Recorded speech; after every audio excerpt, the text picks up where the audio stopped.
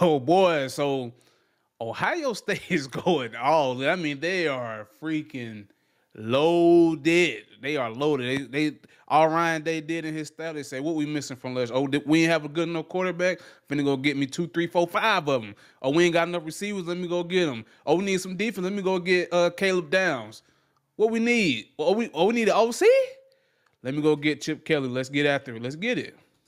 Okay, let's get into everything that's gone on here. And, man, it's just like never a dull moment. The offseason in college football has become a little bit like the offseason in the National Football League, in that there is no offseason.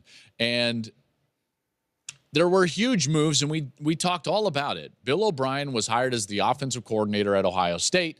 Ryan Day basically saying, hey, listen, this job is too big. I need somebody to handle the offense and call plays. I need to go out and really handle NIL. I need to really handle fundraising. And that's real. Being the head coach in today's college football is trending more so. Hey, man, correction.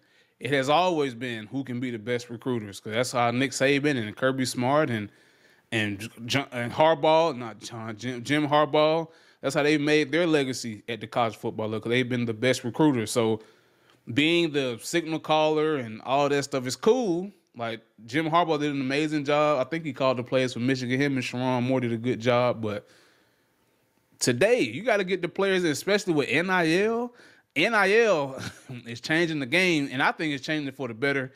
Coaches can no longer stockpile players, unrelentlessly. They have to pay these dudes. They have to pay them, and you have to treat them well. You can pay these dudes all kind of money, all types of bread, but if you hurt their feelings, they out of there, and ain't nothing you can do about it.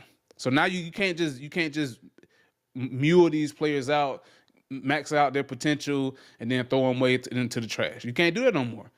Now you gotta treat these men like men. Cause they can, hey man, at any moment they can exercise their option to get up out of there. And do all of these things that maybe he didn't want to do, but he certainly has to do in order to evolve with the sport and become kind of the program that they want to become. So he hires Bill O'Brien. Great. Okay, great. Okay, so Bill O'Brien comes in, and I was told that the offensive coordinator was going to have final say even on the offensive staff. So there was a lot of autonomy that an agency that Bill O'Brien had at Ohio State to go in there and kind of make it his own. And Ryan delegated that to him. So that was a huge move for Ryan Day. And then all of a sudden, Jeff Hafley, the head coach at Boston College, decides, you know what? College football is crazy. I'm out of here. I'm going to the National Football League. And he takes the defensive coordinator job with the Green Bay Packers. Well, now all of a sudden, what does that leave? An opening at Boston College. And guess what? The best fit for the job just happened to be Bill O'Brien. So Bill O'Brien is leaving, and he's going to take the job. Hold on. I've been writing a lot of IEPs. I'm a special education. Did he just get to Ohio State? I could have swore did he just get to Ohio State? He already, hey man, I got like 3, 4, 5 more weeks of IEPs to write, so I may miss a couple things. So y'all let me know. Did he leave for real? There in Boston College. He just got there. I could have swore they was everybody talking Bill O'Brien this, Bill O'Brien that, and this dude came in and got up out of there. That's crazy. 3 weeks on the job in Columbus. Now he's 3 weeks. I'm like, bro, I know I just covered this story about Bill O'Brien, and now the dude go. That's crazy. Going to take the job at Boston College. It makes all the sense in the world. He's a Boston native, ties to the area, 2 sons, one coached in New England, had a lot of success in New England. I'm not the biggest fan of Bill O'Brien. I think Boston College may be the best move for him overall, because he ain't a lot of pressure there to come in and win. So I ain't the biggest fan of Bill O'Brien, but you do have to respect what he has been able to do both in the NFL and at the college level. So, hats off to him, man. Congrats to Boston College. With a rare neurological disorder that basically, his care is best in that area. He's got another son that's the best baseball player at Tufts. That's in the Boston area. So it's like, even Ryan Day is probably like, yeah, I mean, that makes a lot of sense and good for him. Okay, so good for him. And that's a good hire for Boston College. It really is. I think it's a tough job. I think Jeff Hafley did a pretty good job. And now Bill O'Brien's got that job. So Bill wanted to be a head coach, and now he's a head coach. And people minimize the fact of home roots, homegrown. In most cases, and I've said this a lot on Twitter when I'm in here battling with all these scam recruiting services and all that stuff, man, people discount the power of the hometown. Most recruits that sign out of state, the first chance they get to come back home, they're coming back home. Same thing applies for coaches. Every chance Bill O'Brien has got to come back home, close to his family, where he grew up and he got family and kids and a son with a rare disorder, he's gonna take it. Same thing with these kids. So I don't even know why I said that, but I said that. Let's go. Coach. So good for him. But that leaves now the coordinator job open at Ohio State.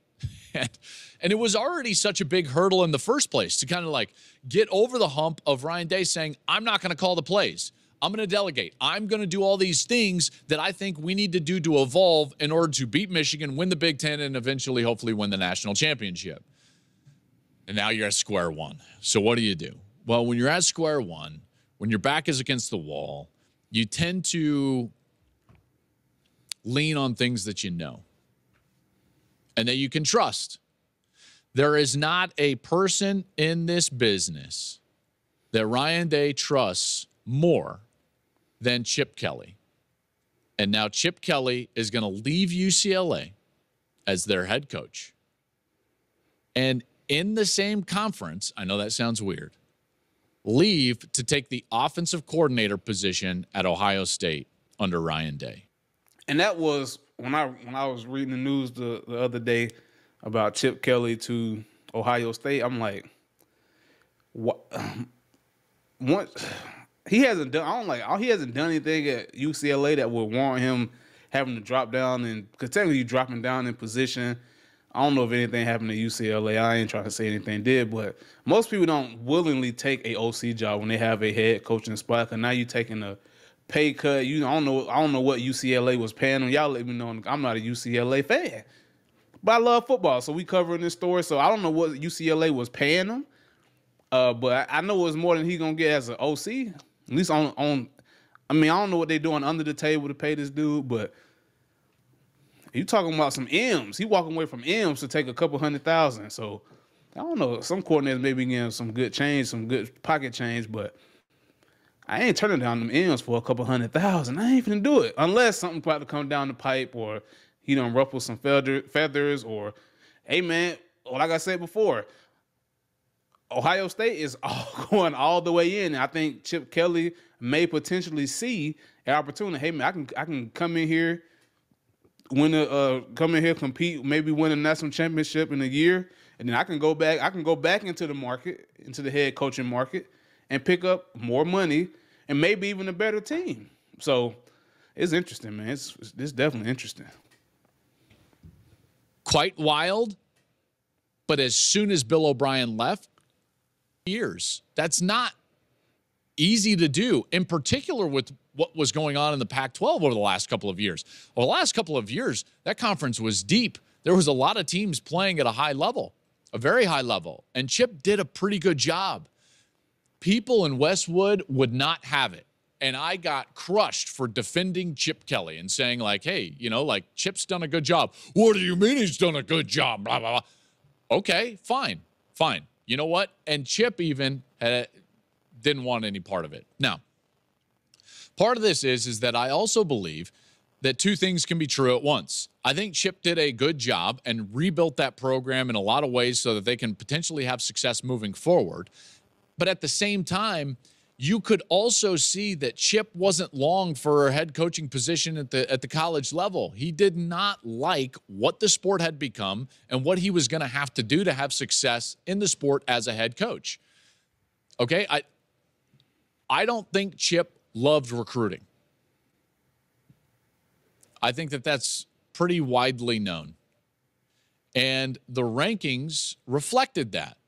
UCLA historically has recruited, I would say, at a higher clip than what Chip was recruiting over the last few years. All the Bruin fans would agree with that. See, now that makes a little bit more sense. Because I just asked the question, I said, why would you leave a head coaching job to go be an OC? Now, what Joel Klatt just said, what my boy just said, Makes a lot of sense. If I don't want to deal with be the spokesman for this team and be responsible for recruiting and everything like that. Now, if I just want to just call plays and focus all my energy into doing that, then that makes a ton of sense.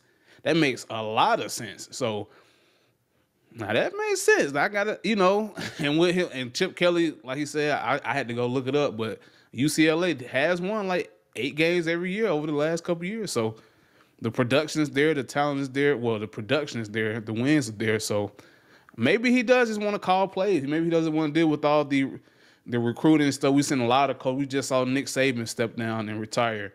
A lot of people believe that had a lot of things to do with recruiting, and it pretty much turned into like the developmental league for the NFL, and many of the same issues that plagued a lot of these college coaches when they was in the NFL was salary caps and maintaining, egos and money and blah, blah, blah, blah, blah. But only difference is in NFL, you get to draft people and you get to go get free agents.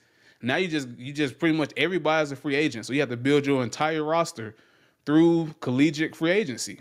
And that's tough. That's tough. You got to know how to talk to people. You can't just talk to people any kind of way. You can't lie to them. Because as soon as you lie to them, they're going to go to social media and say you lied. And now you're going to look bad. Now your name stepped on. So now his success on the field, I thought was pretty good.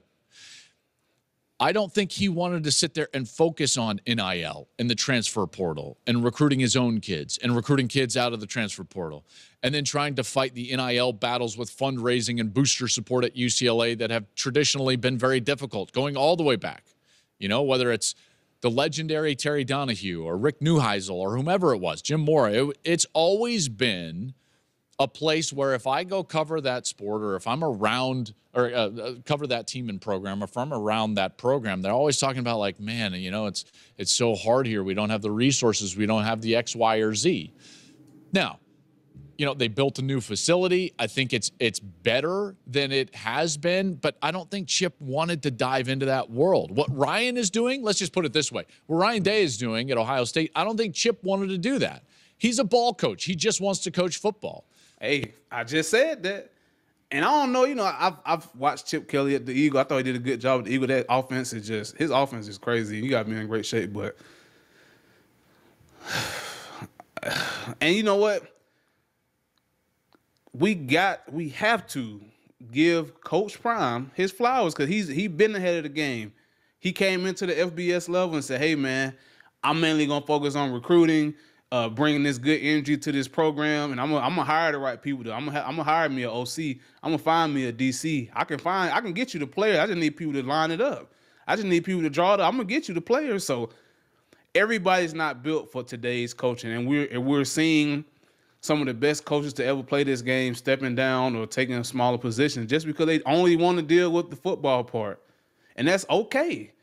That's absolutely fine. That's okay. If you don't want to deal with the recruiting, like me personally, I think this game is probably tailor-made for me right now because, boy, I do this recruiting thing. I can go find me some dogs. I'm going to find me some dogs, boy. That's all I do is talk junk on Twitter to everybody. Like, hey, bro, I'm going to find me some dogs. I'm going to find me some dogs. So I can find you some guys. I just need some guys that can dial it up for me, that can set it up for me, and I can bring that energy. We're going to talk junk. We're going to have fun, and we're going to win. So shout out to Coach Prime. There we go. He tried to get into the NFL. He interviewed with the Seattle Seahawks. Didn't get that. Ryan Grubb gets that job. More on that in a little bit. And now he can go work for basically I would call them best friends in the profession. Maybe overall. Obviously, they have history. Chip coached Ryan Day at New Hampshire. This relationship goes back a long ways. And it makes all the sense in the world. There's nobody that Ryan trusts more in this sport than Chip Kelly. And now this new play calling system at Ohio State is going to have Chip Kelly at the helm. And boy, does he have a lot of toys to play with at Ohio State. And I don't even like Ohio State. Y'all know I'm a Georgia boy. I'm a Georgia fan. But hey, bro, I can't. They went and flipped or stole Caleb down. I just knew he was coming back home to Georgia, and they flipped him and got him. And they got all these players returning back from that could have went to the NFL. They said we're gonna come back for another year, coach, because we want to win this thing. We want to give it another shot. They got a bunch of transfers coming in. They just got Chip Kelly, Bill O'Brien. It must, like I said, I don't like Bill O'Brien like that. You know, I respect him. I just like, man. When they hire, I said, I don't know. But Chip Kelly as an OC, I like that hire. Now, you know, I like that hire, especially with the weapons that they have, and mainly because of this. I know everybody not hyping up, but I know everybody like Will Howard and Julian saying, but Aaron Nolan will be a great fit for the Chip Kelly offense. He will be an amazing fit for Chip Kelly. And I think with Chip Kelly coming into that offense, we are most likely going to see Aaron Nolan win out that battle with the 2024s. You know, so I don't know. You know, Will Howard may get the start, could potentially, but Will Howard may not fit Chip Kelly's offense. So let's finish it up. He's going to have his old offensive line coach that came from UCLA, Justin Fry. So they're going to be back together. And one thing that I'm looking at is like Chip can go there and he's like, I'm sorry, wait. So you're going to give me a mobile quarterback, the best backfield in the country with Junkins and Henderson. You're going to give me Emeka Ibuka and Carnell Tate. Like, and I get to call plays. I think Ohio State will become a better running team. Chip Kelly rushes the football as well as anybody in the country. As well as anybody. That's what UCLA did, and I think Ohio State is going to lean into that a little bit more. Remember, over the last 3 years, part of what has gotten them beat against Michigan, the running game, is that Michigan was the better fundamentally sound running team. Right.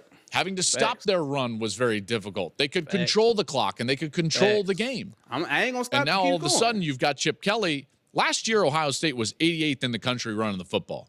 I think that needs to get better.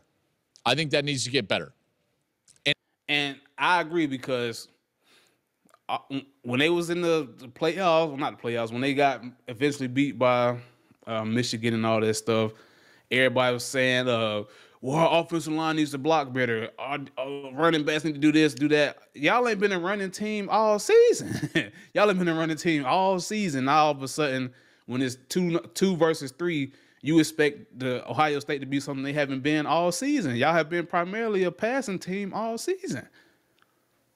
But we know when the rubber meets the road, you got to be able to run that football. You got to. Now, obviously, with guys like Patrick Mahomes and Josh Allen, you can, Burrow and, all these other quarterbacks in the league that, Penix and Shador, you can throw that thing, but you got to be able to support your great quarterbacks with the running game. We saw what happened to Shador. We saw what happened to Caleb Williams. We saw all these great quarterbacks get beat or lose at different points in the season because you couldn't run the ball. There was one point where Colorado was in the negative. Like they was negative 500 yards rushing as a team. You ain't going to win with that. You need great quarterback play, but you need a complimentary running game. It don't have to be the best. But it needs to be complimentary. I need to be able to get 2, 3, 4, maybe a 5-yard pop here and there so we can play that down and distance so we can take some of that pressure off our quarterback, and it keeps the defense from teeing off on you every play.